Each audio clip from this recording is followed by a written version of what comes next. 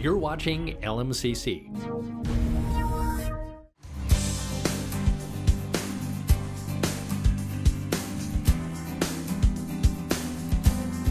The community really is what makes this great.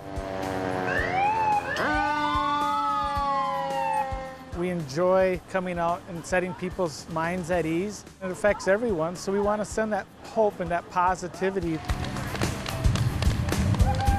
I think a truck and a puppy are going to be here. A puppy? Truck. Truck.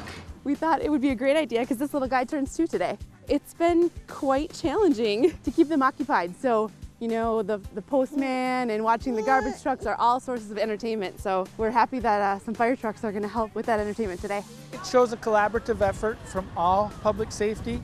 We're working really closely with our police department. We're working really closely with EMS.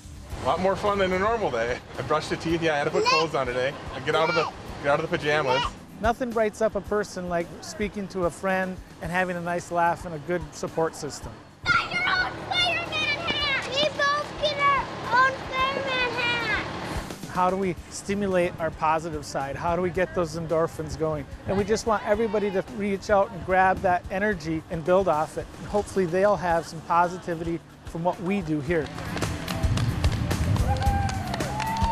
Each day they go to work and they are risking the health of themselves and their families. So both my husband and I and our family just want to say thank you because their work is not easy work and we're appreciative for them coming to work so we can stay at home. We want to send that message that we're being safe. We're being positive with how we respond to these calls. All hope is not lost. We are here, we're going to come to calls and we're going to do everything we need to keep you healthy and safe.